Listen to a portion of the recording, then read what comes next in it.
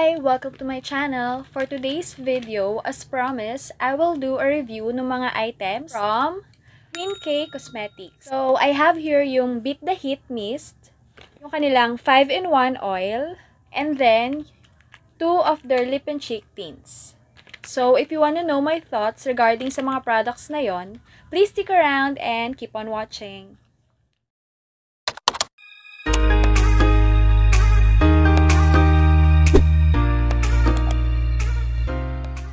So, let's start with the first product, which is yung 5-in-1 Beauty in 1 bottle. So, nung una ko kasing na-discover yung brand na Queen K Cosmetics, which is ni-recommend sa akin ni Sis Rain. Sa kanya ako, sa shop niya kasi ako bumili nung G21 na Cookie Brow and Blush. Tinignan ko yung brand, and then ang unang-unang item na parang na-caught yung attention ko is this one, yung 5-in-1 oil. Individual siya na box, and then nakalagay lang dito sa side yung brand nila, which is yung Queen K Cosmetics with their logo. And then, sa likod, basahin ko lang, 5-in-1 Beauty in Bottle, a biocompatible, antioxidant, rich face oil that restores optimal hydration, balance oil production, and penetrates deep beyond the surface to prevent signs of aging. Enriched with a skin-enhancing signature blend of sweet almond oil, grapeseed oil, sunflower oil, rose hip oil, olive oil, and antioxidant vitamin E. So, among those ingredients nila, doon nila ako na-hook sa rose hip oil and sa vitamin E. Kasi mamaya may papakita ko sa inyo. And then, directions lang. Apply evenly onto clean skin every night and wash it first thing in the morning. Meron pa siya dito nakalagay na expiration date. Ayan, makikita mo. And then, meron lang parang reminder na to use sunblock with SPF 35 to protect your skin from harmful UV rays. So, open na natin siya. Ayan. So, ganito siya. Para siyang yung mga serum or ampoule na popular sa mga Korean brands. So, meron siya ditong parang dropper. And then, oil talaga siya. Makikita mo naman yung formula niya. Ayan. And it comes with 15 ml of product. So, this is actually priced at 228 pesos. So, very affordable yon. Sa ingredients pa lang niya, diba? Parang bonggang-bongga na. So, basahin ko lang yung mga claims niya. Pero, by ingredient ko na lang. Kasi kung ano talaga yung mga laman niya. So, first is yung sweet almond oil. So, it is an antioxidant that prevent and lessen the signs of aging, especially in the eye area. And then next is yung kanyang rose hip oil. So, it treats wrinkles and lightens scars. Another one is yung kanyang grapeseed oil. This is the one responsible naman for the restoration of collagen, helps tighten skin and close up the pores. And then, sunflower oil, again, it lightens the under eye area, pimple marks, fine lines, and scars. Meron din siyang olive oil, which helps smoothens and exfoliates yung dry skin for a glowing skin. And then last is yung kanyang vitamin E oil, which helps fade scars and lighten dark spots. So, yung iba medyo paulit-ulit na, pero more or less, ang focus niya is anti-aging, lighten and fades yung scars, prevents acne. So, I've been using this for more than a week now. And ako kasi, whenever I test a product, ini-stop ko talaga yung whole routine ko. Then, ginagamit ko siya siya lang, mag-isa. Para makita ko kung may difference ba siya na magagawa, or wala, kung okay ba siya, or hindi siya good for me. So, nung unang gabi, first night na ginamit ko to, meron akong parang na-feel na, alam mo yon, parang nagta-tighten yung skin ko. Siguro effect yun pagka kasi oil-based. Pero aside from that, parang you know that merong nangyayari. Or I mean, may effect siya sa face. Hindi siya yung parang dinap ko lang and then, ayun na yun. Wala na. And then, luckily, hindi ako nag-breakout kasi merong item na sobrang hype, sobrang ganda, and pag nahiyang ka doon is swerte mo. which is yung propolis na serum. So, dun kasi, hindi ako hiyang. Unfortunately, hindi talaga ako dun hiyang. Pero for my buyers na try nun and sobrang hiyang, sobrang ganda talaga. As in, hinahanap-hanap yun, yung propolis na yun. So, for this one, sobrang natuwa naman ako kasi hindi ako nag-breakout sa kanya. Kahit ano, wala talaga. Hindi ako nag-pimples, walang skin irritations, walang kahit ano. So, for me, ang pinaka napansin ko is yung na-help niya na mawala talaga yung dry patches ko. On the second day pa lang nga or on the first day and towards the second day of using it, nawala na agad yung dry patches ko dito, tsaka dito. Meron kasi ako dito talaga. Especially when I stop using yung parang routine ko talaga, yung skincare routine ko. May times kasi talaga na nakakatamad. We all know that, na sobrang pagod ka na from work, so itutulog mo na lang kaysa maggagano ka pa. So, bumabalik-balik yung dry patches ko. Pero nung ginamit ko to, after a day or two, ayun, nawala agad. Nawala agad sa kanya yung dry patches ko. So, for that, okay siya for me. And then, napansin ko din na it didn't, syempre, hindi naman niya na-close completely yung pores ko. Pero kahit paano, parang napaliit niya. Or, na-tighten niya yung mga pores ko. Within a week pa lang of using it. So, I think pagka mas matagal mo pa siyang nagamit, mas magiging okay pa siya. And then, another thing is, definitely, nagkaroon ng glow yung skin ko. And then, na-brighten niya yung skin ko. May mga times na parang, may mga nagtatanong sa akin, anong gamit mo ngayon? Yan. Anong gamit mo ngayon? Bakit parang ganyan? Yung skin mo, ganyan. So, eto po yun. Eto yung secret ko na ginagamit. So, siya yun. So, ang napansin ko naman sa kanya is, hindi niya na-help yung eye bags area ko. Which I know naman kasi sobra talaga yung eye bags ko. Kasi sobra talaga yung puyat namin sa work. Shifting yung sked, hindi mo alam kailan ka makakatulog, hindi mo alam kung makakatulog ka ba. Malala talaga yung eye bag situation ko. So, on the first 3 days na ito lang yung ginagamit ko, nakita ko talaga na mas medyo naging prominent yung dito ko, yung eye bags ko. So, dagan ko, aside from this, binalik ko yung eye cream ko kasi parang sabi ko, nakukulang. Medyo may kulang. Yun lang. Pero as a whole, sobrang ganda niya. Siguro, pagka matagal-tagal ko pa siyang nagamit, dun siya makaka-help na ma-treat yung eye bags ko na mukha ng eye luggages. Ayan, sobra talaga. Another thing nga pala, nung unang nakita ko to, plus yung ingredients niya, ang una ko naisip is this one, yung from Julep. Ayan, from Julep na Boost Your Radiance Reparative Rose Hip Seed Facial Oil. Sobrang liit lang nito kasi parang sampler size. Nakuha ko lang doon sa binili ko na blow up kit, ganon.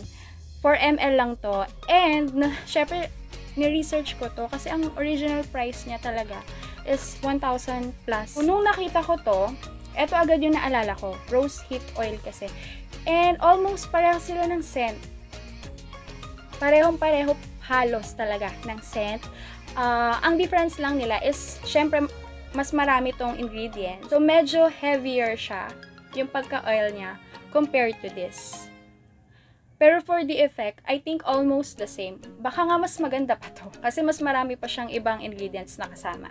Ano ba to ginagamit? So, you can use it 2 ways. First is a primer sa makeup mo. So, bago ka mag-makeup, mag-powder, pwede mo siyang ilagay. But, make sure na iset mo yung face mo. Kasi, oil to So, you have to set your face. Maganda rin tong i-match dun sa mga matte foundation para ma-avoid yung pagiging cakey or mawala yung mga crack-crack ng makeup mo.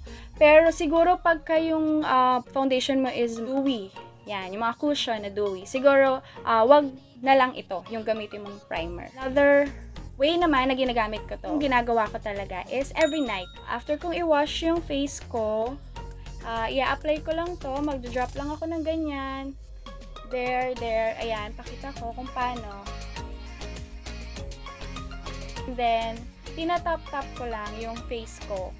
And then, I let my skin absorb it, I let it dry. Tapos, kinabukasan ko na siya i-wash off.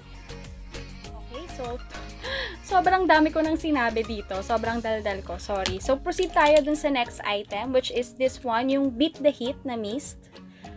Ayan. So, ang nakakatuwa sa kanila is every item nila is may individual packaging. So, for this one is naka-plastic talaga siya. Hindi ko siya tinanggal totally kasi gusto ko ipakita sa inyo na ayan, may plastic talaga siyang naka-cover. So, you know na safe yung product pagdating sa'yo, diba? Meron siyang SPF 35++, which is okay na rin. Most of the sunscreen naman na ginagamit natin is nandun sa, nasa range na yon, SPF 35 to 50. And then, nakalagay lang dito, face and body mist. Tapos, meron siyang 100 ml. Nakakatuwa sa kanila is lagi silang may expiration date, March 2020. If you've been watching me, dati pa, makikita nyo na ang great na mist ko is this one talaga. Yung Nature Republic na aloe vera mist. So, ito talaga yung lagi kong ginagamit. Nakakailang bottles na ako nito.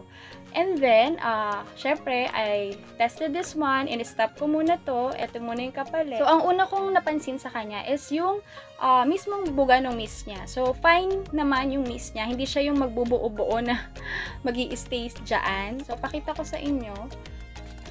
Ayan. Makikita nyo talaga siya na fine yung mist niya. Ganyan. Another thing na sobrang nagustuhan ko dito is yung scent niya. So, nakalagay, diba, green tea fragrance. So, sobrang bango niya. Parang may mint or menthol na feeling, which is cooling to the skin. So, syempre, alam natin na pagka cooling siya sa face, nakaka-help din siya na ma-tighten or ma-close yung pores mo. So, I actually use this before applying yung aking makeup. You can actually use it after kung gusto mo. Pero ako parang mas gusto ko siyang gamitin before para ma-prep muna yung skin ko. Kasi for this one, hindi ko siya magamit dahil yung gamit kong base is a cushion. So, hindi siya ganun ka okay for the cushion. Siguro, hindi lang sila friends, ganyan. Kaya ito talaga yung ginagamit ko. As in, 1 week ko na rin itong nagagamit. Okay naman siya, mabilis siyang ma-absorb ng skin. Sobrang okay yung feeling niya sa skin. You can also use this para ma-refresh ka. Kunwari, sobrang init sa labas, ganyan, or pagod ka na, ganyan, feeling haggard ka na. So, spray mo lang to and ma-refresh yung skin mo. So, ako kasi, ang routine ko talaga is this one, yung mist and then sunblock. So, nung tinanggal ko muna to para matest to, hindi na ako gumagamit ng sunblock kasi meron na siyang SPF. So, isahan na lang. May mist ka na and then may SPF ka pa. So, this is pala priced at 278 pesos. So, medyo pricey lang ng onte. For me ha, kasi 100 ml lang siya compared to this one which is 150 ml. Kaya lang, like what I said a while ago, meron na siyang kasamang SPF. So, may parang sunscreen ka na. Basahin ko yung claims. Meron din siyang parang anti-pollution, anti-aging, refreshing skin, water, instant hydration, and glowing effect. Plus, yung SPF nga niya na 35, which is a sun protection. For those na medyo, siguro, kulang sa time mag-complete nung routine na 10 steps or 5 steps na skincare routine, pwede na kayo dito. Kasi ito na lang. And then, again, plus eye cream. I still suggest na gumamit kayo ng eye cream kahit gumagamit na kayo nito. Para mas maging bongga yung skin nyo. Then, for those naman na gusto makatry nung mist na may SPF, maganda rin naman to. Ma-enjoy nyo rin to. So, now, proceed tayo dun sa dalawang tints. Ayan, this one. This is actually given to me by Miss Rain from the Queen Beauty Shop. Binigyan niya ako ng dalawang tints. Ayan.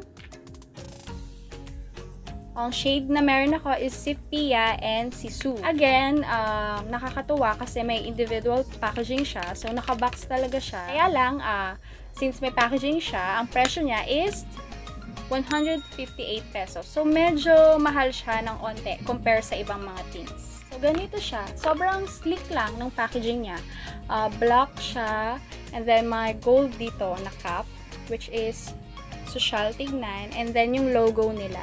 Ayan, yung Queen K na logo. So, meron din siyang 10 ml ng product, which is yung usual na amount ng mga tints.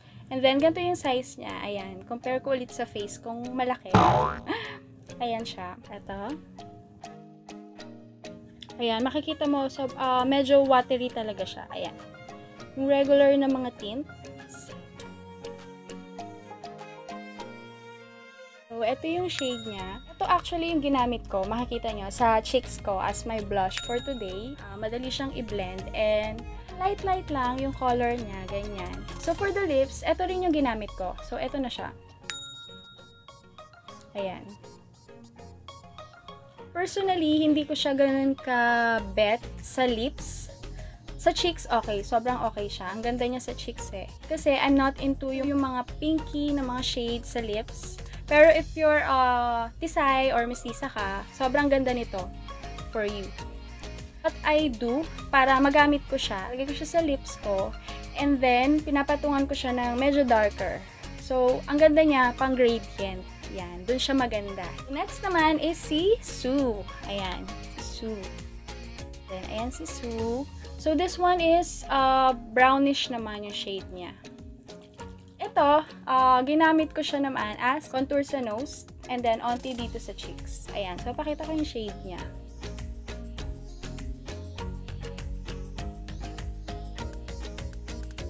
So, ganyan siya. Ayan, si Sue. So, para makita nyo, tatry ko siya over yung Pia.